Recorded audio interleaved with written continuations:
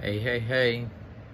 I haven't done a video in a minute, so I thought I'd do one today, which is Sunday, August 1st, as it were.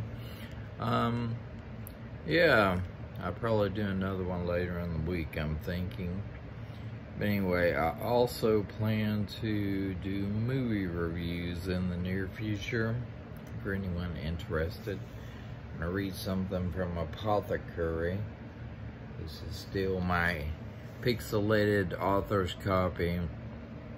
We finally got their problem worked out with the cover and all the other little problems that were going on. But anyway,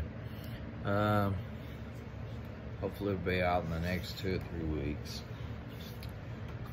This poem is called Butterfly and Moth Wings. As a poet, I've been told or encouraged to share nuances of butterfly wings, but everything isn't perfect.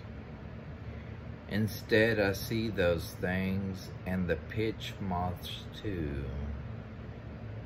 So bear with me as I speak the truth, both good and bad. I promise not to omit, if you promise not to edit it away. Thank you, guys.